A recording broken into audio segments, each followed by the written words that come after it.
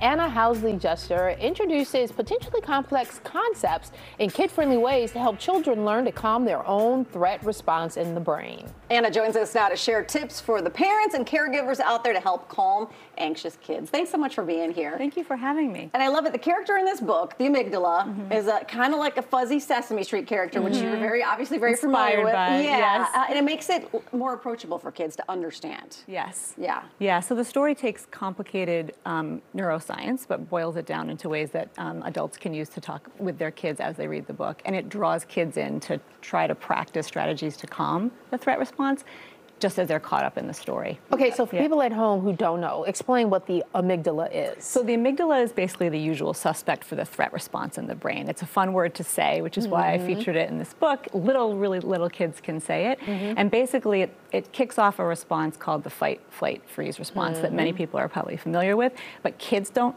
know as much about.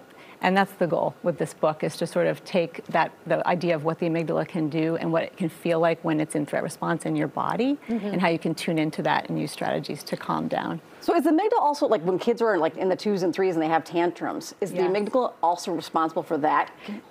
Is that how you can kind of also calm them down in those situations? Yeah, I mean, it's basically, we're neurologically wired to survive. And the survival mode is the threat response mode. So if we didn't have our amygdala function, we would step into traffic, touch hot flames, move towards things that are dangerous. So we require it. And so, it's wired from infancy, at birth. It's wired. So I imagine throughout the book, you put the amygdala in different situations so that the kids can recognize it? Well, actually, the amygdala talks directly to the reader and invites kids in by talking about how fantastic it is. Like superhero, you know, I take care of you.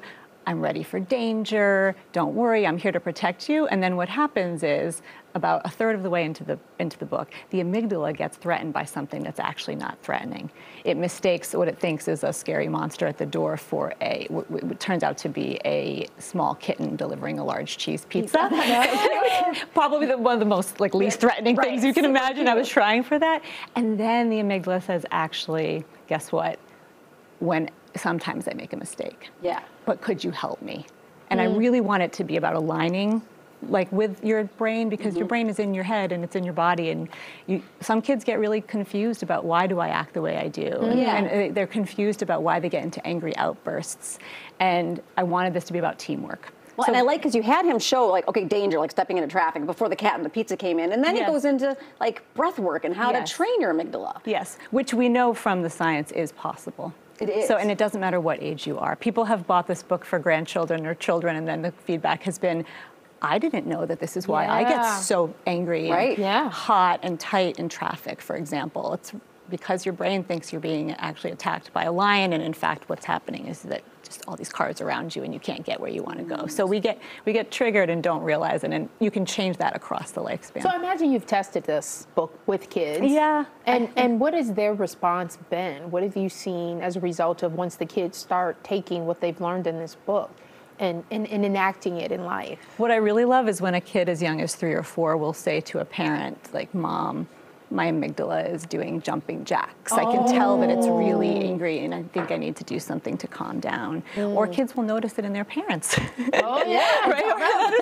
Yeah, I mean, we all have this response, and we can all learn to kind of calm down. And very practical solutions, like hugging your pillow tight and doing the breathing work. Yes. And so things that kids can really grasp and understand in those moments. Yes. And the really important thing is that it's different for every child, and it's different for every adult. So everyone has different ways that they would use this sort of mind-body connection to calm down. The 3 key strategies modeled in the book are controlled breathing, progressive muscle relaxation, and visual imagery. So controlled breathing, there's various strategies in the story, and then at the back there's a special section for kids and parents to practice specific breathing skills. What I love about this is that you break it down in such simple terms, because we hear about mindfulness. We hear about all of these strategies, and they seem so theoretical and so hard to attain, but you've taken it and broken it down, not just for the kids, but as you point out, for the adults. Yeah, it's true. I think also there's this stereotype now, or this cliche, oh, just take a deep breath. Yeah. The reason it works is because when you're in threat response mode, your body thinks you're, say, running from a lion or ready to fight. And if you're taking deep breaths, the message back to the brain is, we can't possibly be being chased by a lion right now because we wouldn't be this calm, we wouldn't be acting this way. And I think what's important in the book and what I tell kids I work with in my practice is there's a reason to take the deep breath. It's not just because an adult is telling you to do it. You're slowing it all down, and the message, the neurofeedback is, we wouldn't be breathing this calmly and deeply if we were in real threat. And so it's sort of important to distinguish between what's a real threat and what's actually, like, when am I really in danger and need, and that's a life skill. Yeah, this is a practice no kidding, over time. Right? I'm a parent. We're still ask practicing. my daughters. You guys can find the book AnnaHousleyJuster.com. Great read, quick read, and really breaks it down, as you said, for the kids. Yeah, Fantastic. especially if you have to do that 20 minutes reading a day. Great There you read. go. There you go. Thank you so very much. beneficial. Thank you. Thanks for having me.